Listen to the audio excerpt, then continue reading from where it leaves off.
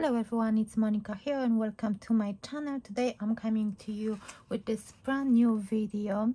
It's actually a video I've done some time ago, but I thought if you're new to my channel, and I recently welcomed quite a few new subscribers, so probably you haven't seen this video. So I'm going to recreate this tutorial for this a wallet with a chocolate inside. So it's kind of like you can write some wishes inside it. You can place a white panel, write some wishes or print it off, and there is an extra treat inside because you can put a standard chocolate bar inside this pocket. So it's another kind of a box with some sweet treat. If you watch my recent tutorial, I showed you how to do this box for big Ferrero Rocher. So again, the Ferrero Rocher is actually gone. We almost finished it because, as I said during that video, my husband really wanted to have it. It's the box of 24 Ferrero Rochers. So this is the big box. And I think at the beginning of December I showed you this box. It's a faceted box, really easy to make as well. This tutorial is, I think, on the 5th of December part of, or maybe not the 5th December. Anyway, I'm going to link both of them, this one and the one for Ferrero Rocher, at the end of this video, so you can check it as well. So, and if you want, there is also a playlist with the title boxes, I think, on my channel. So if you want to see other video tutorials for any boxes, because I've done another one recently. Let me grab that one. So there is another box I've done a step-by-step tutorial for this box. It looks like a cracker. So if you want to actually do this other part the same way as the top, and you can create a Christmas cracker, but this box is really fun to make as well. So if you want to check out other boxes, go over to a playlist which is called boxes, and then you will find all of them. And of course I found another one, but this one is made with the template. If you've got Crafter's Companion template library, the latest one, this box is included in that template library, so that's another one. So I love fancy fold cards and box making. I love different things, so that's what I'm going to show you today. And I want to show you, before I start my tutorial, I want to show you this purple word. This is digital collection created by Monika. She's on YouTube as Quilling Lady.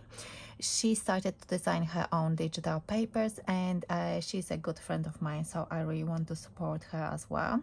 And I've done quite a few videos, and I think I should create playlist with a Quilling Lady with digital papers and put all those videos in there.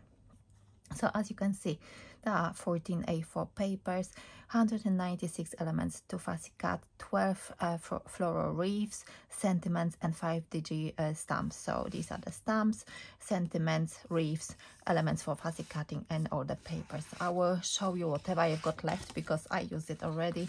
So you've got all add-on papers with those polka dots, solid colors. Like, I'm going to use those definitely. I just print off those sentiments on this. I love sentiments on black background, so those black ones and these purple ones as well. Love sentiments.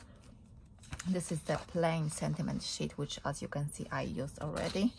Bits and pieces left over from different projects, different pattern papers, as you can see, lovely pattern papers. Those wreaths, one is already been used, and that's another sheet with wreaths.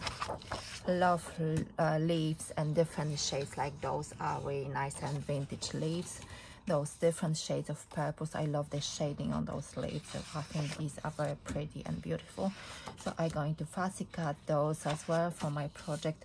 Those beautiful flowers, I think they're perfect for any project. I love this background, and I actually might use this one.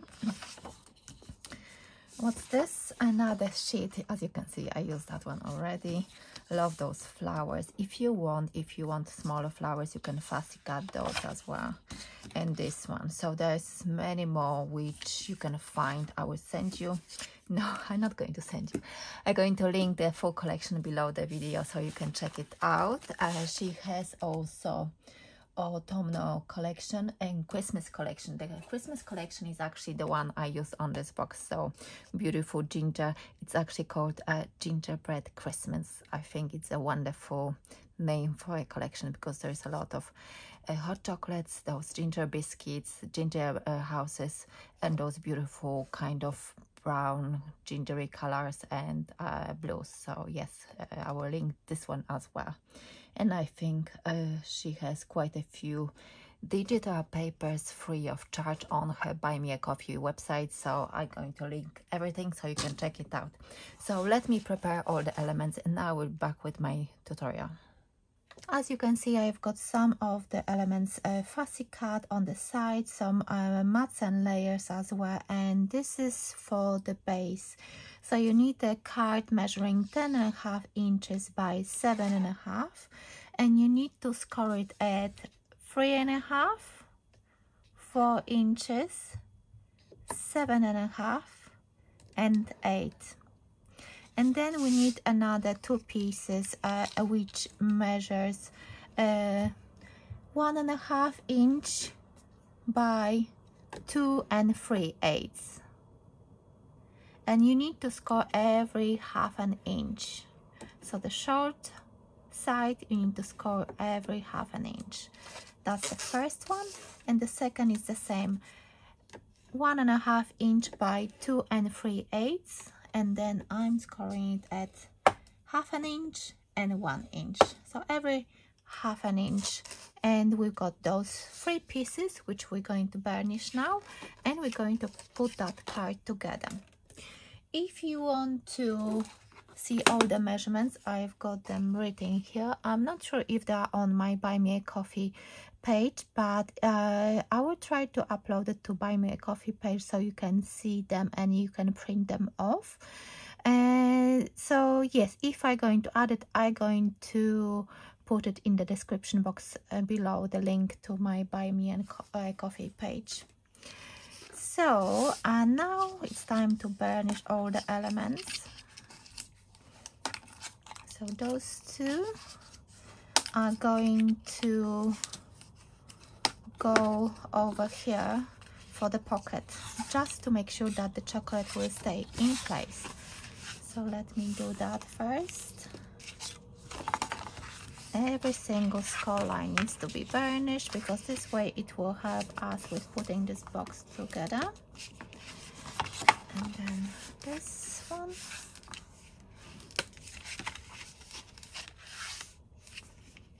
That one. And now I'm going to show you. So that's the front.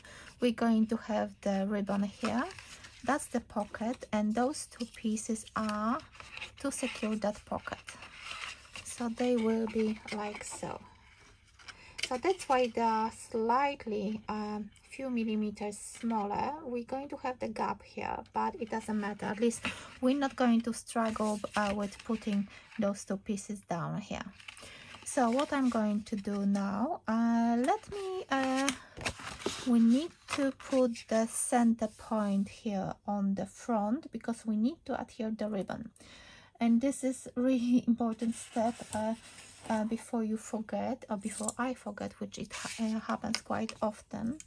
So this side measures 7.5 inch. So we need to find 3.5, 3 3/4. So, and 3 3/4 on this side. I'm going to put a dot. And someone asked me about this ruler. It's a T ruler, that's how it's called, and you can find it on eBay. I actually got it a long time ago, very long time ago, from AliExpress, and I just started to use it and I love it. I think it's going to be on my favorite tools list for this year.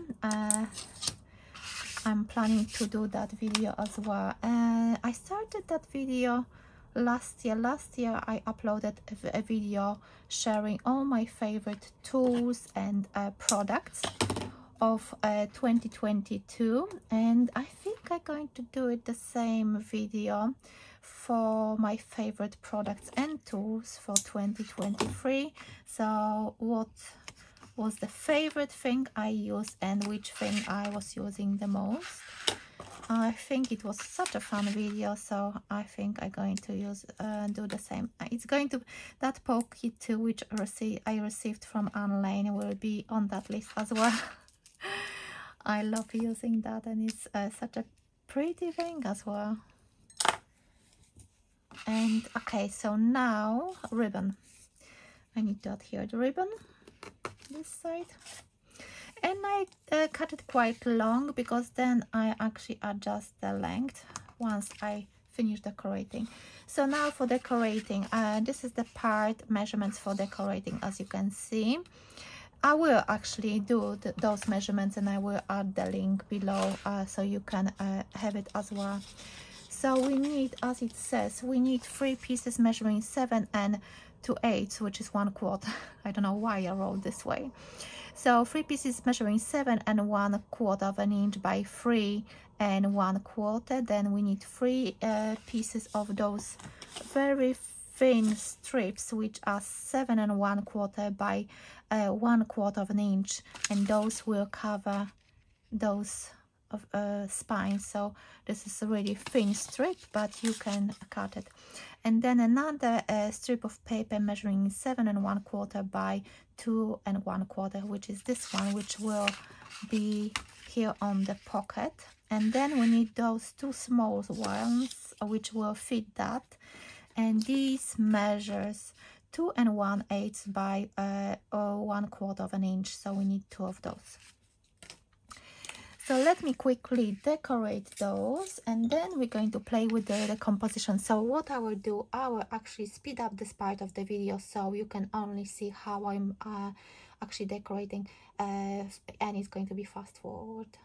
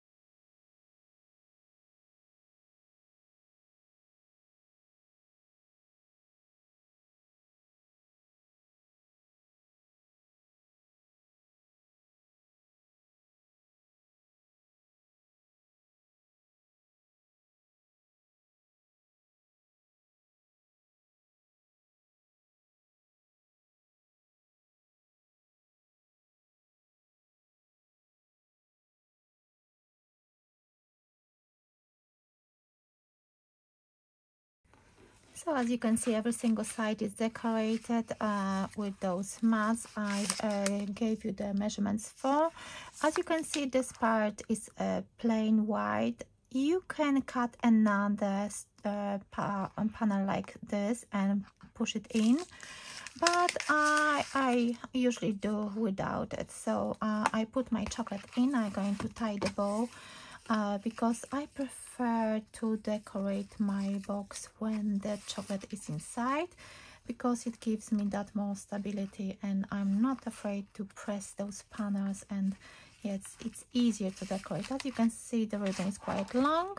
I'm going to adjust it later. So now I've got this panel. I think, let me give you the measurements if you are interested. This one measures 2 3/4 by 6 3/4. 2 3/4 by 6 3/4. So I think 2/4 of an inch of half an inch smaller than that light purple. So yeah, I was just thinking, looking at those flowers, if they go in the right way up. So that's the first layer, and I was thinking to use this polka dot paper from the collection as well. I'm just trying to see if it's not going to be too much, because I fussy cut that wreath. I've got some flowers. I think I need that one. So I've got this punch to create like a banner. And I think I'm going to do it this way. Let me see, where do I need to cut? So I'm going to, I think I want to do it above that. So let me bring my guillotine for speed, because my trimmer is somewhere hidden away. And for this one, I think I want to raise it a little bit. So I need my 3D foam pads. I've got the tape. It's my favorite tape. I bought it from Home Bargain. We used to have it in our Home Bargain not far from us, but now they stopped supplying that one. So I bought, I think, 10 sets where summertime, this summer or previous summer maybe, when we were traveling, we went to Wales and we were checking every single Home Bargain on the way. And yes, when I found it eventually, I bought 10 sets, because there are 3 in each pack. So yeah, I still have it. So what I'm going to do, I'm going to put it up here, and I think that's fine. And now I will add that wreath. I needed something under my composition, so this one I'm going to adhere flat. I don't want it to be too heavy. And now let me bring those leaves I fussy cut so you can see exactly what I'm doing. And I've got those. And what I usually do, I try to maneuver them a little bit, and what I want them to create like a composition, and I cut 2 of each leaf, and I'm going to put 1 on the top, 1 on the bottom, just trying to see if it works. I had different ones. Yeah, I still have those. So I'm thinking to add those, or maybe I will need some more. So I need a big flower in the center, and this one I'm going to raise on foam pad. And if I will need more, I'm going to cut more leaves or flowers depending on how many I will need. I'm going to put double layer because I'm thinking that I will probably put the other flowers underneath somehow. Yes, and I'm going to use single layer. If you hear some noises, they are my daughters, and they've got a friend over, and I think when I looked last time, they were, yeah, I know they are kind of teenagers. Yeah, because my eldest is 15.5 and the youngest 12.5. But they still love playing with Play-Doh. Not Play-Doh, it's not a Play-Doh, it's, oh, what is the name of that thing? You use shaving foam and other things like glitters. Oh, I forgot the name. And anyway, they do this, and I can hear them playing. So hopefully they're not that loud. But I love when they've got friends over, and this way at least they're not on the mobiles or Nintendos and all the other consoles, which is nice. So yeah, I can't hear them now, so anyway. So as you can see, the composition is shaping a little bit, and I think I love those purple leaves. I think that will be fine. Yeah, just seeing if it looks good.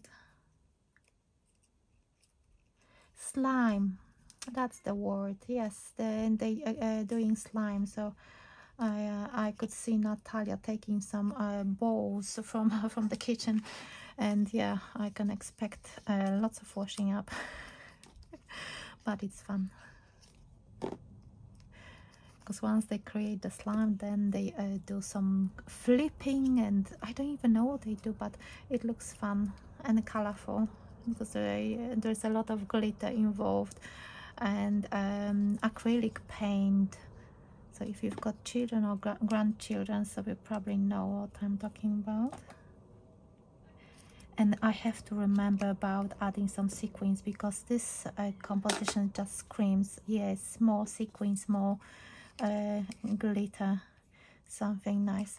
I want to keep that. Yeah, I almost forgot about my sentiment, so I need my sentiment somewhere, and I want to cut this one. So even if you've got some leaves, don't afraid to cut them into smaller sections and then use them to build up your composition. That's what I love. I love texture. I love adding different layers, and I would probably, if I've got a little bit of a mess on my desk, if I could dig out my scissor, I would definitely add scissor under that composition. And you see, I cut the tip of that leaf, and I shaped it slightly, and I can still use it in a different section of my composition. So yeah, use some tweezers to push it in, and I think that's fine. Let me look at the sentiments so I can pick something nice.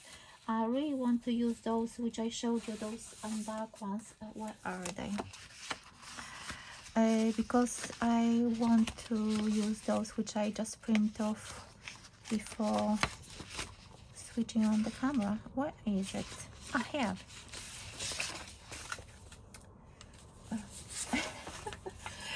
Everything is flying today, but it's okay. So I've got those leaves, flowers and leaves, and I'm thinking, I was thinking which one I wanted to use. I think I will go for the best wishes. I'm not sure if it's going to be happy birthday. I want to keep it neutral because I don't know who's going to get this one. So I'm roughly cutting it out, and then I like this one. Yeah, it fits so nicely here. And because I still got space, I might actually add that leaf. But let me do the sentiment first. And what I'm going to do, I will bring my guillotine and I will just make sure that it's straight, because that's what I need. I need it straight. I hope it's not going to fall down. I'll stay up.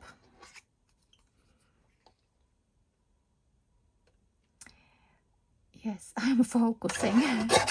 I went quiet because I need to focus on cutting. That's what I do. I just cannot do those two things together.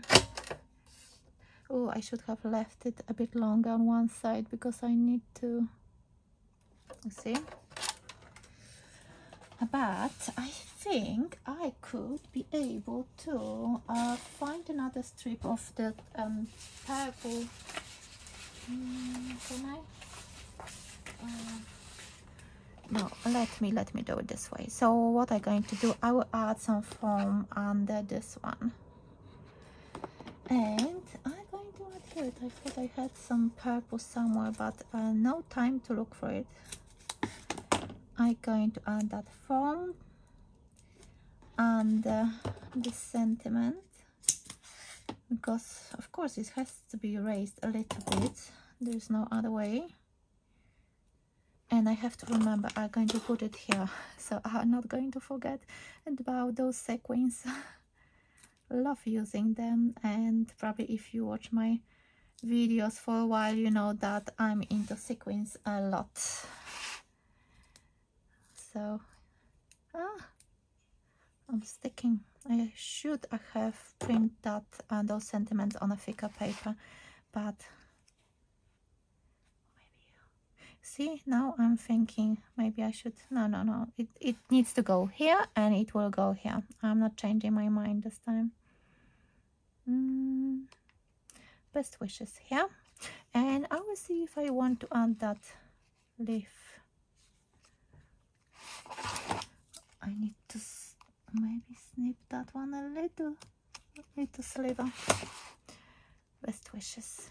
No, I will save those for another project. And now what I'm going to do, I'm going to add, I think that's the perfect place for my sequins. One will definitely go there, if I can catch it, of course. And I've got those beautiful purple ones, so one will go here, just barely visible, because it's just that extra touch. The next one, I wanted the composition go from top left to the bottom right, so I'm thinking I should add, I think I will add it here, just a little bit hidden, but not completely hidden, because I want it to shine a little bit, so that's why I'm adding it here. And I think, I know that usually people are going for free gems or free pearls, but I will go for 2 only, unless I want to add one here somewhere. No, it feels too much, and I'm going to stop. And I think it's time to show you the finished project, and I think I like it a lot. And I have to hurry up because I can see my battery is running low. So this is the wallet with the chocolate inside, with a space for wishes. It's fully decorated at every single side is decorated, the spine, all the sides, and inside you've got space for your wishes. You could actually decorate the inside if you want. You can decorate the inside with those flowers. You can add them here as well, so it's all up to you. And you've got the chocolate inside. You can add here a panel with your wishes on the left, and that's the chocolate. So it's a standard chocolate. This one is the Cadbury dairy milk with hazelnuts at 120 grams. Fits perfectly here, so any chocolate around that size will fit this box. So I hope you like this tutorial. I hope you're going to create something similar. I will include all the products I use for this video below in a description box, so you can check it out. And if you like this digital collection, go over to Monika's Buy Me a Coffee page, and you can pick, because she has different collections, different sizes, so it's all up to what you're looking for. So thank you so much for watching. Thank you for your comments, your likes, your new subscribers as well. Thank you for 2 new subscribers, because I'm really overwhelmed. The support, the encouragement throughout the past few weeks with that advent calendar was really fantastic.